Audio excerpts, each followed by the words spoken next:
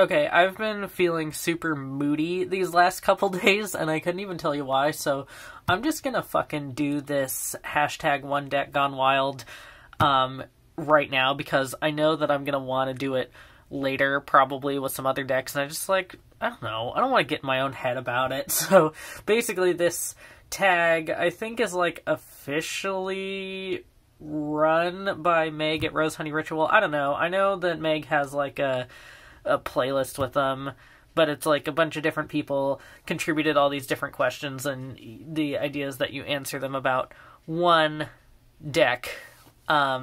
So that's what I'm gonna do. I fucking, like, burned myself trying to make some, like, just broil some tortillas for a little crappy makeshift soft taco thing that I was doing, and I'm kind of, like, irritated about that, where it doesn't hurt, but I'm just like, man, that was stupid of me. Like, I literally burned it just trying to sprinkle cheese on them while it was in the oven. Like, you know, they're on the baking sheet, like, in the oven, and then I stick my hand in to sprinkle the cheese on, and then I lifted it too high and, like, burned this on the top of the oven. It's like, god damn it. Like, that was dumb. That was an absolutely avoidable thing that happened. Okay, so to suit my mood, I'm doing this tag for the Fantastical Tarot by Natalie Hertz, I think. It's like a vintage 1990 whatever deck, 98, 97, 99, whatever. And so I picked this one because I feel like this deck totally is a lot of my inner teenage self, and, like, it's very moody. I'll just kind of, like, show it off. 99 and 2004, whatever. Like, it's just moody, and all the people are wearing super heavy eyeshadow and have no pupils and are very pointy and gothic and moody, and it's just like, yeah, this is like the edgy fucking feeling that I'm having today. So I picked out some of the cards all in advance to answer some of the questions, so we can just, like, pop right through this. The first question I'm going to answer is, what is my favorite set of minors? And for me, that's the twos. So these are the twos. I should have figured out how I'm going to organize this stupid video camera. Yeah, these are the twos. And I feel like they're just the most interesting, and they're kind of, like, out of all of the sets, these make the best set, whereas, like, a lot of the other ones, there's one of the four that is just like, whatever, but these ones, like, all of them are good. This one feels a little, like, Christmassy, the Two of Cups here. These are flowers in the background, but they kind of look like snowflakes, and it looks like, oh, you know, a fucking cover to a Christmas romance Hallmark movie. But, you know, I watch those sometimes. I watch those ironically, and then sometimes unironically. I really like this Two of Pentacles, because it fucking reminds me of, like, Joey Ramone or something juggling gold records. And then these leopards are obviously super awesome on the Two of Wands, and, you know, Two of Swords, like, it's solid. That's a cool robe. I like the black and white thingy. I would wear that. So yeah, this is like the best set of minors. The next question is my favorite representation of a particular card. And I assume this is sort of like the, you know, favorite majors, 22 faves, favorite court cards, whatever, all those, like, you pick a favorite out of all your decks or something. Anyway, I really like this Temperance card. I think it's really pretty and just feels really queer to me, I guess, because of the like, androgynous figure, but not androgynous in the sense of, like, having no gendered features, but androgynous in having multiple features that we typically associate with different genders. So, like, having the super long flowing hair, and then the heavy makeup feels really queer, and then the strong jawline, and, like, there's an artist that I totally can't remember who I'll put up on the screen, who does art that looks kind of like this, you know, just in terms of like the figure drawing, and then the particular pose and everything feels very Klimt to me, so I really like it. I like how the purple in the background here is very, you know, combination of red and blue. It, you know, feels like the most temperance color. I mean, I suppose you could kind of do that with like green being blue and yellow or whatever. Like, why is it that we have decided that red and blue in particular are opposites? Like, why is it that those two have such different feelings? Or is it that we've just ascribed such opposite meanings to them that we sort of say, oh, well, these have very vastly different feelings, whereas yellow is kind of like, well, you know, yellow shares some properties with blue and some with red. I don't know, but purple, combination of opposites, like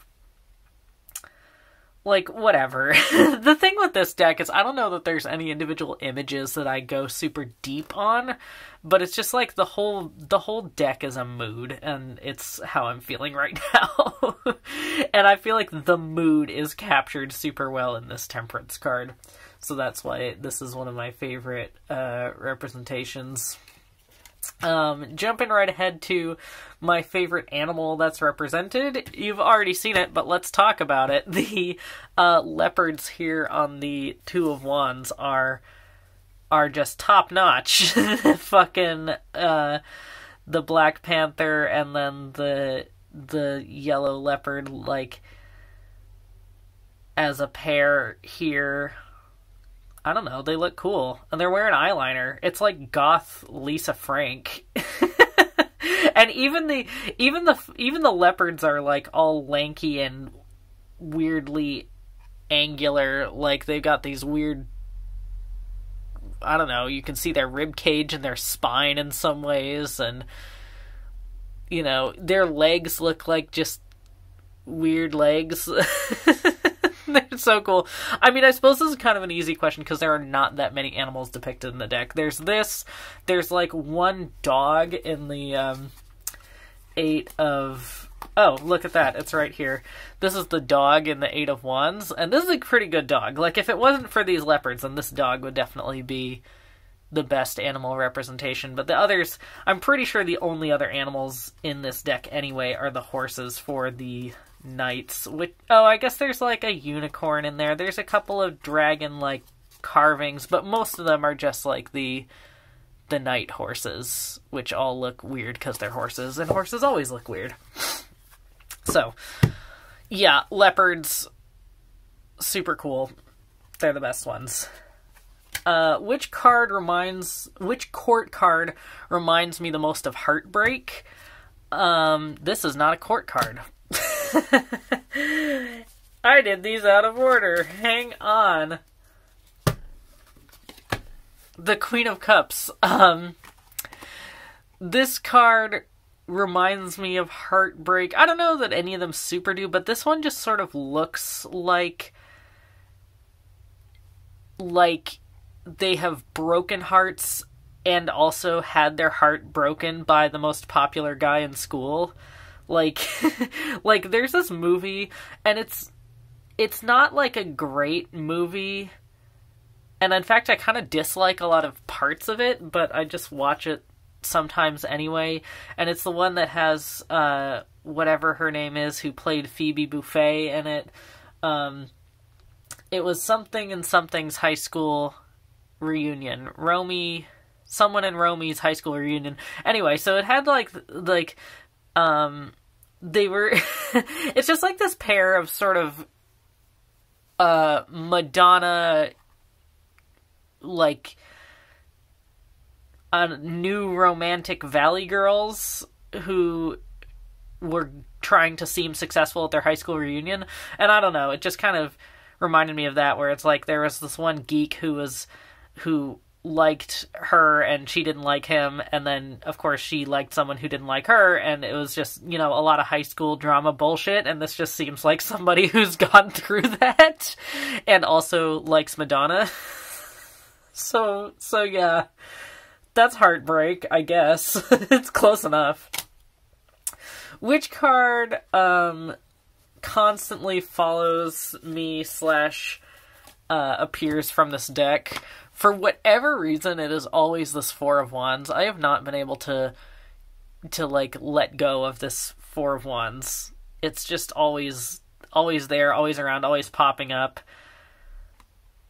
And I guess it's like, I think it's really funny because the Four of Wands is usually such a celebratory card, and then this is just like a very like gloomy looking unicorn as far as unicorns go.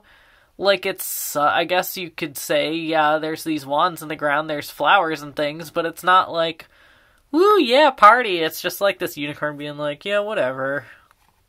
Like, it's fine, I guess.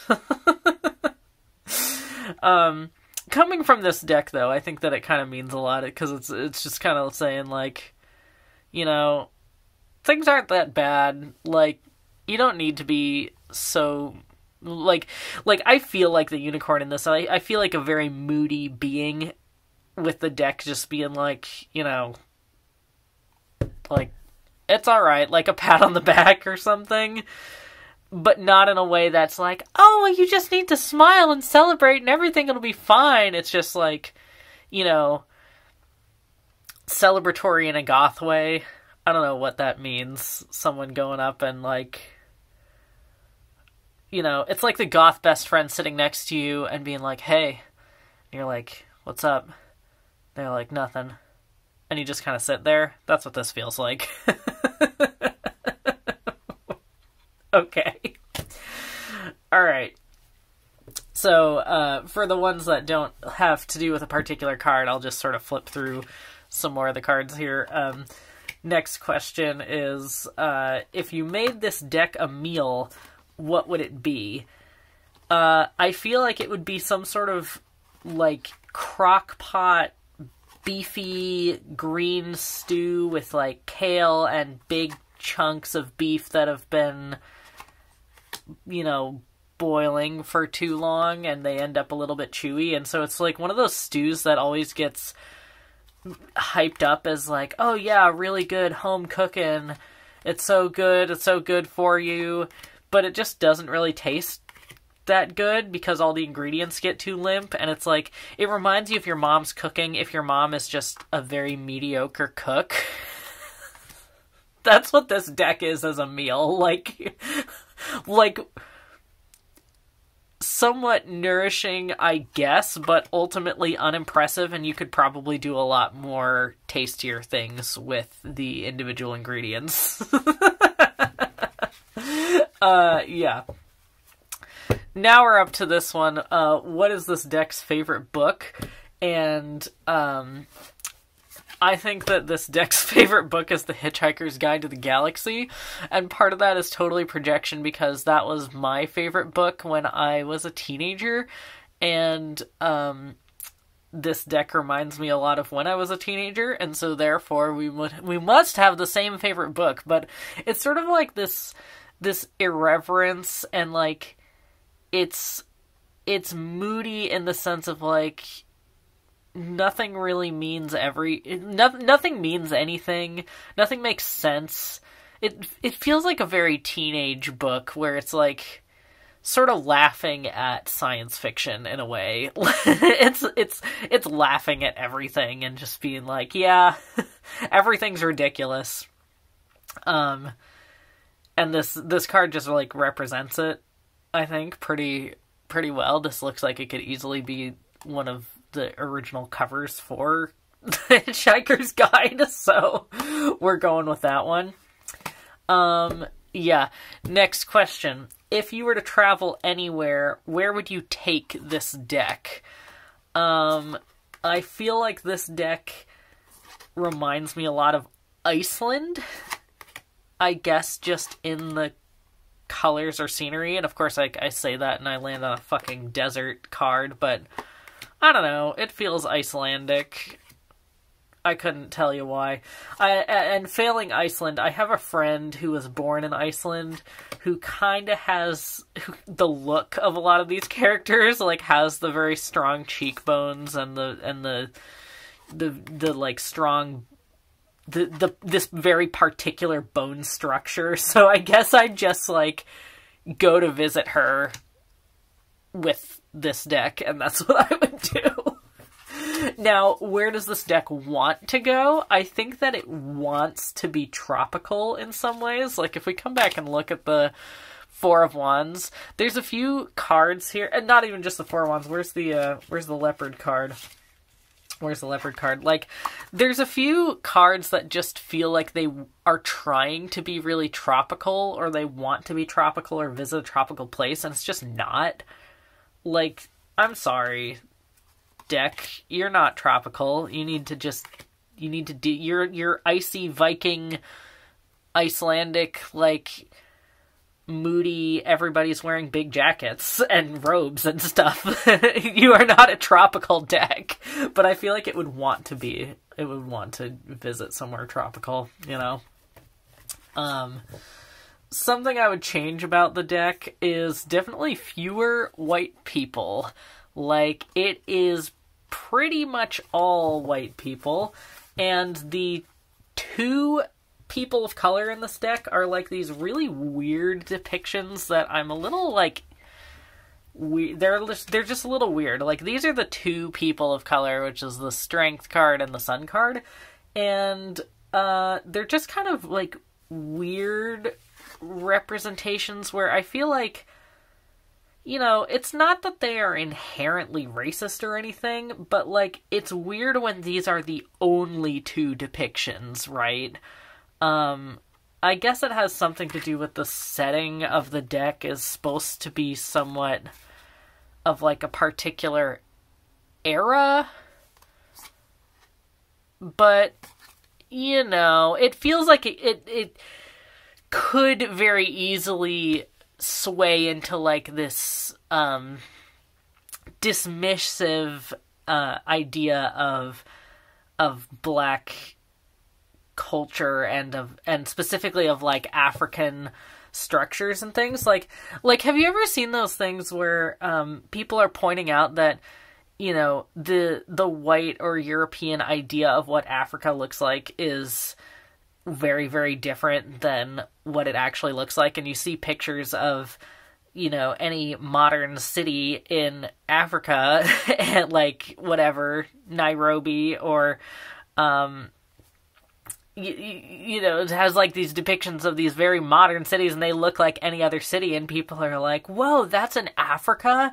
I don't know, that's just, like, a whole, I guess it's a meme of, like, making fun of this, like, very racist, dismissive kind of looking down on the poor tribal people's attitude, like. And I it's just, like, one of those things where I can't tell if this deck has that, or if it's a coincidence, or just, like, a poorly planned out setting. I don't know. Like, that's definitely... I would definitely want to change that. I would definitely want to have, like, more people of color throughout the deck in a more, I don't know.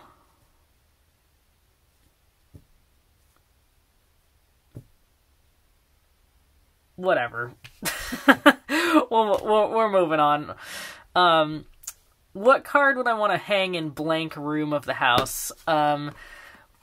This particular card of the Five of Cups, I feel like I could totally hang in my closet, or, like, in the bedroom near my closet. This just feels like sort of a dressing room or backstage kind of thing.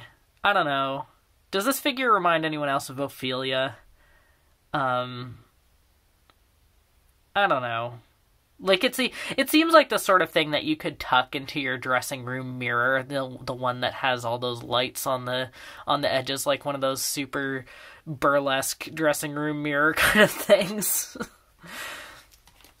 Alright, what is this deck's biggest fear? This deck's biggest fear would be, like, being forced to do something in public that they don't want to do.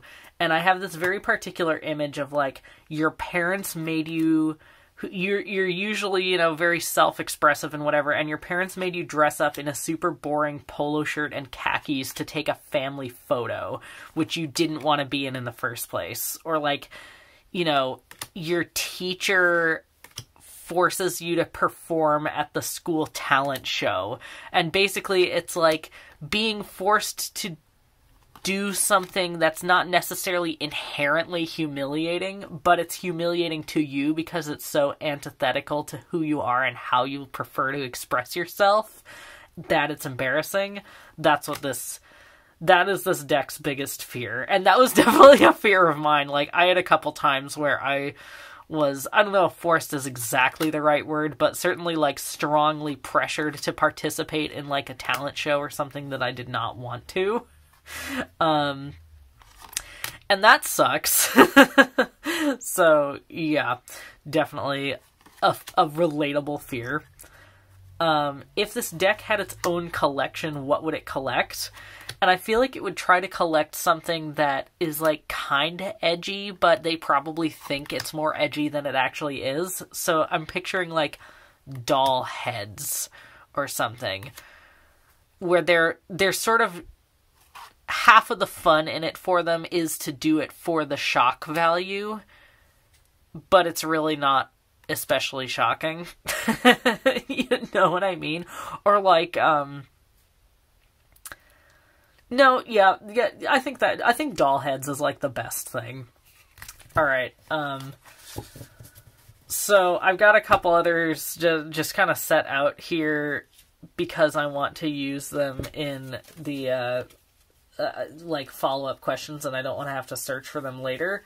So we won't use those, but I'm going to shuffle the rest of these for the next question, which is draw 3 random cards to do fuck, marry, kill, which is also labeled as bed, wed, behead, and I have never heard that way of saying it before. Which I think is hilarious. Bed, wed, behead. It sounds like Bed Bath and Beyond. I can't handle it. Anyway, so we're gonna do 3 random cards for fuck, marry, kill. This deck has such a good shuffle. And it might just be this particular copy, which I'll get to in a second here. Alright, that's, like, good enough. Okay, 1, 2, 3. Okay. There's, like, people in, like, every single one of these, but of course I pulled the 2 that have not people. So what am I supposed to do? I'm gonna say, like, yeah, I'm gonna go fuck that house. I'm gonna fuck these deer. Like, I feel like it's kind of pigeonholing me here, so I guess I'll just go ahead and fuck this dude with the dog. I guess they'd be pretty cool. Like, anyone with a dog, they'd be cool.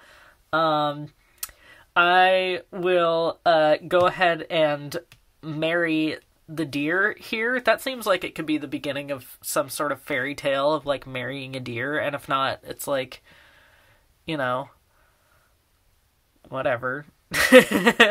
Like,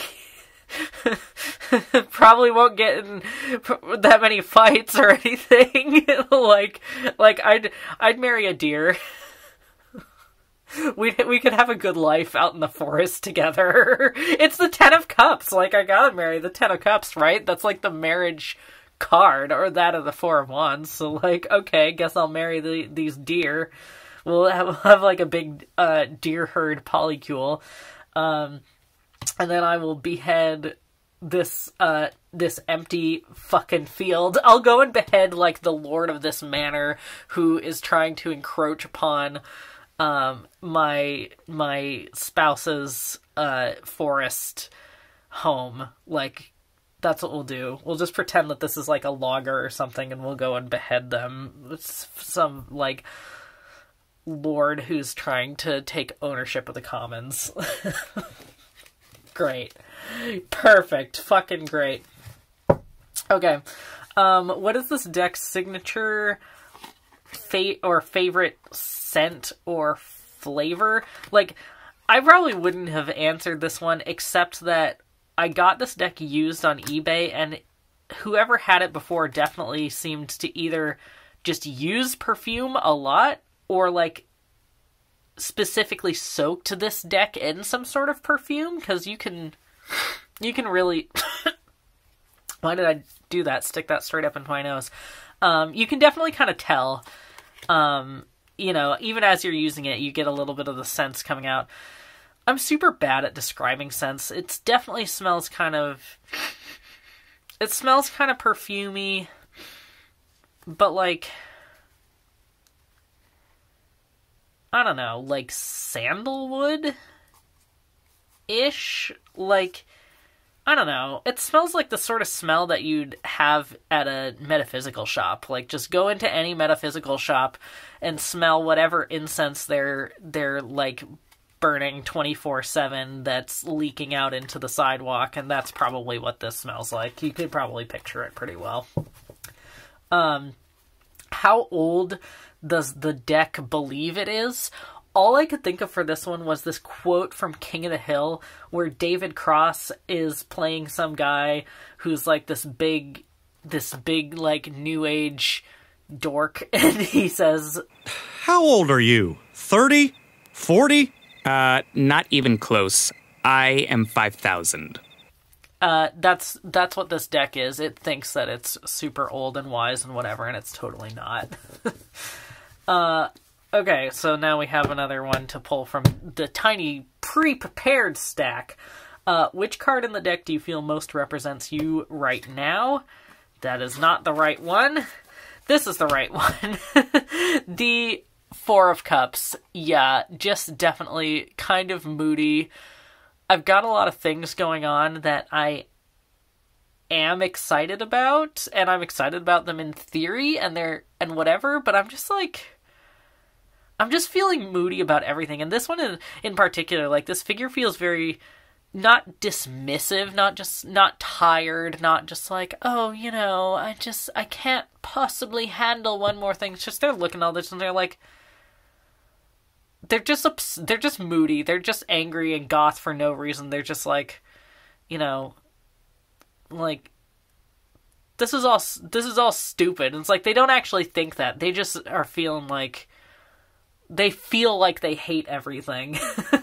That's kind of how I'm feeling right now. I just kind of hate everything. And it's like, I hate everything in like a satisfying way, where I am... Okay, I wasn't very satisfied before I made this video, but now I'm feeling like, okay, maybe I'm kind of enjoying hating everything right now. Just feeling kind of bitchy, I guess is the word. Yeah. What card in this deck do you feel gives you a unique spin on your regular opinion of that card? And for that, I have the Three of Cups here. And I think this is a unique spin because the Three of Cups is usually like a whole bunch of people celebrating together, and this one instead has someone very, you know, taking some well-deserved me time, hanging out in the hills by themselves and playing some music, and they are clearly still enjoying themselves. Like, this is probably one of the, I don't know, 2 cards that actually has someone smiling. So they're clearly very much enjoying themselves. But it's definitely, like, it's not social in the way that other Three of Cups cards are. And it's like, that's fine. Like, sometimes social just turns into too much conflict or too much overwhelm. Or sometimes you're just, like, you just hate everybody and you want some alone time. And that's, you know, just as fulfilling and celebratory and, like, unifying, I guess, as the Three of Cups normally is. You're like unifying your whole self. I don't know, whatever. Yeah, this one definitely is a unique spin on the regular opinion or interpretation of the Three of Cups. The outlier card, I kept the world in there because this is definitely the outlier. As you can probably tell by now, like, it just has a very different look. It looks almost like it was done by an entirely different artist, or it's like, you know, this is like, you know, sci-fi book cover, and these are like, I don't know, goth teenager notebook doodles. So very, very different. Definitely the outlier card. And what is this deck's favorite spread? I don't know if the deck likes this spread in particular, but the one that I like to use with this a lot is Lisa Pepez's Inner Child spread. I can't remember all the positions right now, but it's basically like, what does your inner child want and what do they actually need? And then there's like 3 other cards. I'll just link the video where Lisa described it because it's a pretty darn good spread, and I use it a bunch, and I use it a bunch with this deck in particular. Alright, so that was rather quick and dirty as far as my responses to these things typically go. It did make me feel a little better, even though my legs are falling asleep now.